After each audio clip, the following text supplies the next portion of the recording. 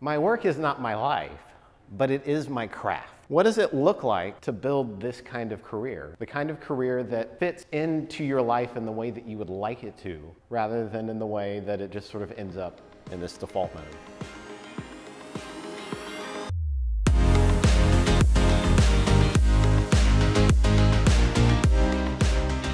Man, it's been cool getting to meet all of you this weekend. I really enjoyed hanging out at the campfire last night.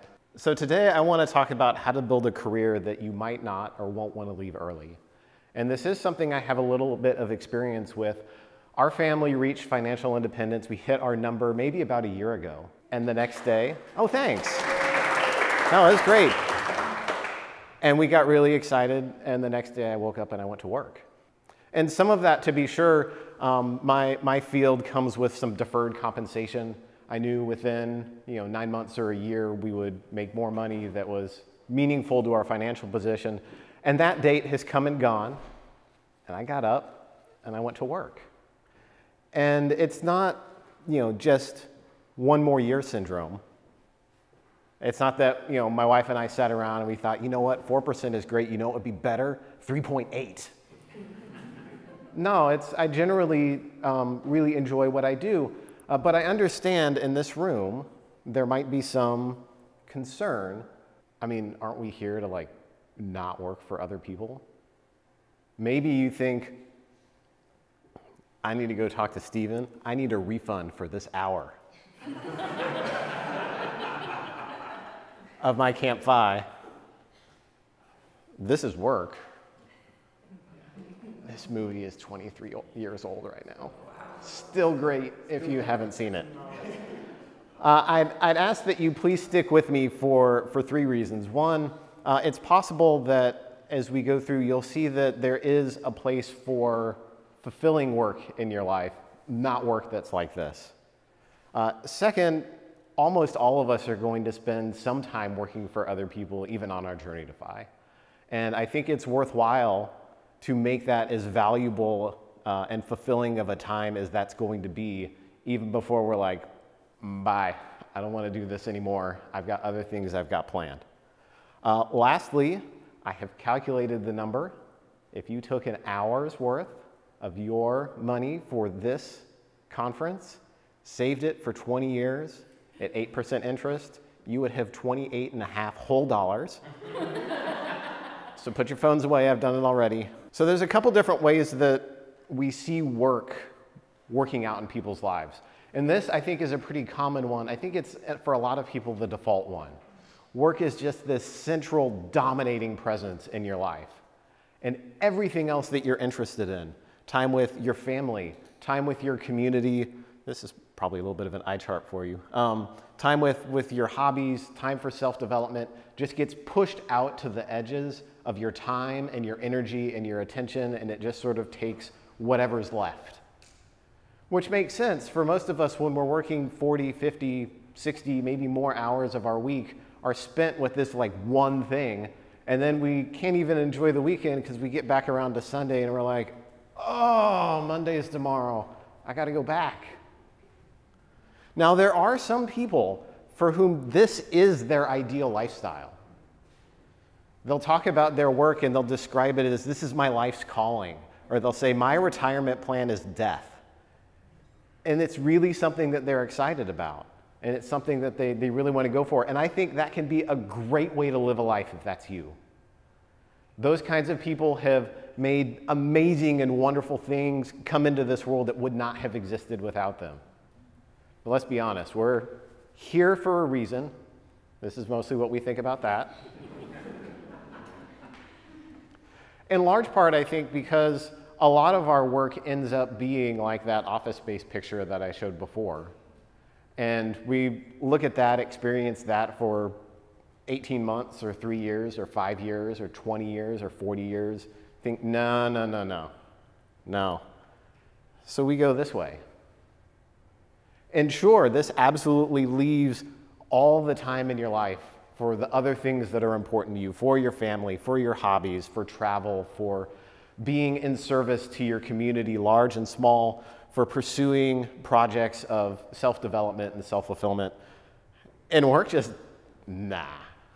Nah, it doesn't even need to be there. But for me, and I think maybe for others of us who are on this journey, this is also not entirely satisfying. My work is not my life, but it is my craft. It is an opportunity for me to pursue and seek mastery in something that hopefully provides value to others. At the current job that I work for, I get to pursue something that hopefully one day will change the world. My job is fulfilling a lot of the values that I hold, and I get to come home and I still get to spend time with my family. I still get to run and exercise 5 or 6 days a week. I get to volunteer in my community. I get to very poorly learn how to play piano, and I get to continue to pursue, personal and self-development through my reading, getting to come to places like this. What does it look like to build this kind of career? The kind of career that fits into your life in the way that you would like it to, rather than in the way that it just sort of ends up in this default mode. The author and academic Cal Newport, from whom I stole almost all of this talk, describes this kind of a process as lifestyle-centric career planning.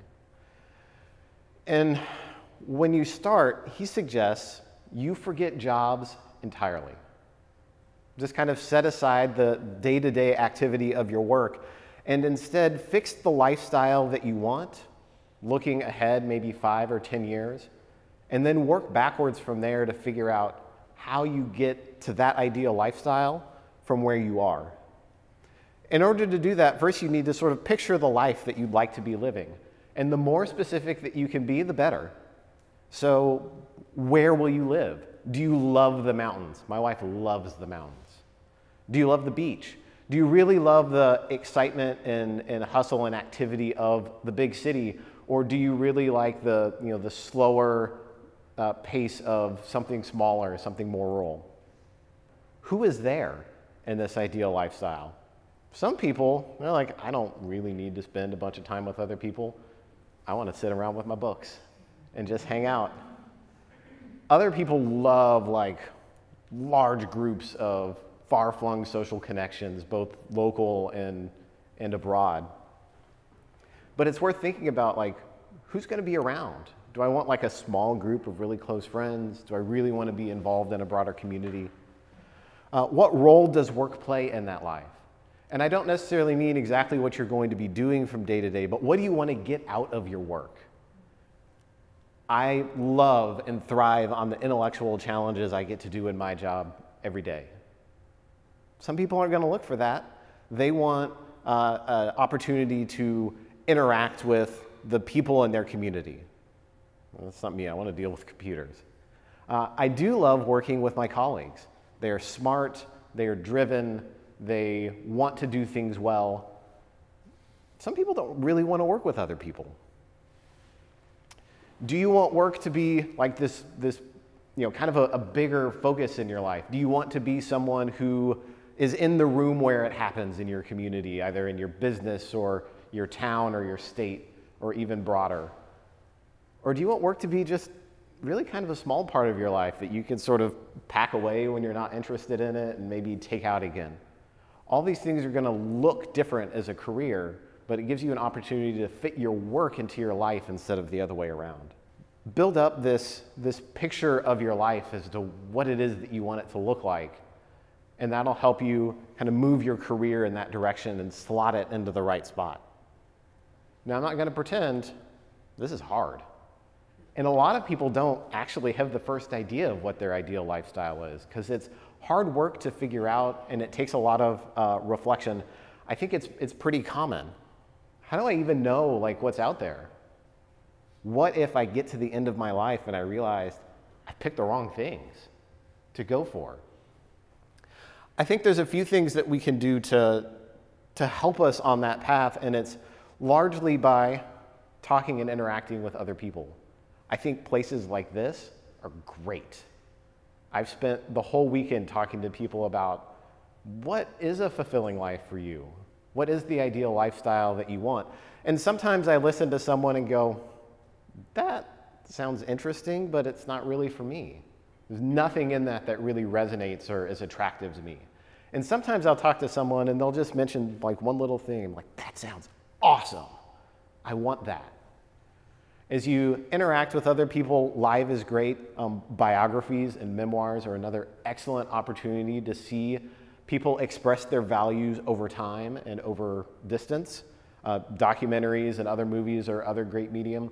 As you see other people live out their lives, different bits and pieces are going to stick out to you.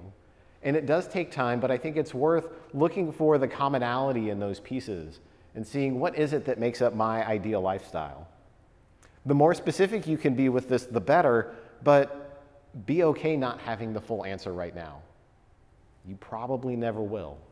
I probably never will. But moving forward with intention now to move in that direction is almost certainly going to be better than waiting until you get it exactly right. I took this picture. Keep working on it. As you start to develop this, you'll see probably some contradictions in this ideal lifestyle. Maybe you really love downhill skiing, but you also want to be right next to the ocean. You probably can't do both of those at the same time. More likely is you'll find that as you put together all of these things and find the place for work that you want in it, that the work that you're interested in doesn't support the lifestyle that you want to have. If you want to live in, downtown Manhattan and your ideal work lifestyle is working in a coffee shop for 4 hours a week, probably not. But this is an opportunity where I think our pursuit of financial independence offers us some leverage. We can use our spending habits and our saving habits to be able to open up maybe more opportunities than we would have if we weren't as focused on those things. And this is a great stage to start identifying career paths that fit within this work footprint that you want and that lead you toward this lifestyle that you're interested in. Now you'll find as you look through the kind of work that you might want to do that fits within your life, it's very likely that the things that you want out of your work are the things that other people want out of their work too. It turns out everybody wants to work at a job that makes lots of money. Everybody wants to work at a job that provides, Daniel Pink describes it in his book Drive, autonomy, mastery, and purpose. Most likely, when you look at what is the footprint I want work to have in my life, you'll find those three attributes spread out in a slightly unique way to you. Maybe you want more autonomy, or maybe you want more opportunity for mastery. Maybe you want more alignment with your values. But everybody wants these things. And when everybody wants something, you have to have something to offer in return. In his book, So Good They Can't Ignore You, Cal Newport, I told you I was taking a lot of his stuff today, describes this thing as career capital, which again fits a very strong analog for us in the FI community because it works in our career like financial capital works in our financial life. It is an investment, a base that we can turn and either keep investing or choose to spend on the things that matter to us. And in the realm of careers, this career capital is based on rare and valuable skills that provide value to your employer and ultimately to the customers that you're building these products and services towards. Some of these skills are general. Usually they're very, very specific based on the career field that you want or even the very specific career path that you're in. So unfortunately, I can't give you a lot of advice on what these things are. And this is another opportunity to think, well, how do I figure out what this is? And again, the answer is to go look to other people. There are certainly people in the world who just forge their own path and make all this stuff happen out of thin air. Once you've identified the skills that provide career capital in your field, and what you're really looking for here is to separate out the things that keep you busy from the things that actually matter. And it's not always obvious what those things are. And usually we want those things to be things that are not the things that they actually are. That sentence was a little weird, but the things that they are and the things that they may seem to be from the outside are different. You really need to talk to people to figure out what they are. Once you've figured out what they are, you'll want to focus on them to the exclusion of the other things you might have to whatever extent's possible to you in your current position. It's going to be harder when you're early career, easier when you're later in your career. You want to say, all right, these are the things that matter. I'm going to focus on these things, and everything else I can, I'm going to say no to. You'll want to identify how you can know you're getting better at these things. The better you are, the more leverage you have to be able to shape your work into something that you want. If you don't know how you're getting better, you don't know that you're getting better, it's going to be real hard to turn around and leverage that. Take as much time as you can to intentionally practice these specific skills with the goal of shortening the feedback loops, the amount of time between your practice and when you can know whether or not I'm getting better at this thing. The longer the feedback loops, the longer it's going to take to figure out, hey, I did this a little bit differently this time. Did it help? Did it not help? Now, most people, when they think about using their career capital, the default is, I'm gonna make more money, I'm gonna get a promotion, I'm gonna keep rising. That can sometimes be a trap, and that's not always gonna be what we want. We've defined what we want. We know what we want work in our life to be. As we build career capital, as we build these rare and valuable skills in our job, we don't necessarily have to go to our employers and say, I want more money. We can say, I want more flexibility. I want to work on this thing instead of that thing. These meetings are terrible, and I don't want to go to them anymore. When you bring a lot of career capital to your job, your employer will be like, little quirky, worth it. It's a 5 bonus. As you build career capital, you will likely make more money. You will likely get more flexibility, and at some point, you'll get the opportunity to go, this doesn't fit with my life anymore. I want to be able to walk away. And being financially independent certainly gives us the opportunity to do that and just maybe wait and come back. Maybe we decide, this season of my life, there's not really a work that I have the career capital to fit within there. I'm going to take a little bit of time off, maybe come back. It opens up a lot of optionality when you have the skills and you have the financial independence to let this work fit in with what you want in your life. So the role of work in your life is a continuum. Maybe it's like all of your life. Maybe it's none of your life. It'll probably change as you go through your life. Identifying and iterating on the place of work in your life will allow it to be, to be the most fulfilling that it can, and to allow you to express whatever values make sense within the context of your career to the greatest extent that you can. And as you focus on skills that provide all this career capital, you're going to maximize your ability to shape your work into what you want it to be. And when your work is fulfilling, when your work aligns with your values, and when it's stuff that you like to do, why would you quit? You get to go do something that you enjoy, so long as it's continuing to align with your values. I do think this is worth taking seriously. All of us in this room, especially me, are super privileged to be in a time and a place that we have so much of a say over what our life looks like. And I'm glad we all get to go to places like this where we can think about that question and take it seriously and move forward in our life and our work with intention, rather than just sort of going through in default mode.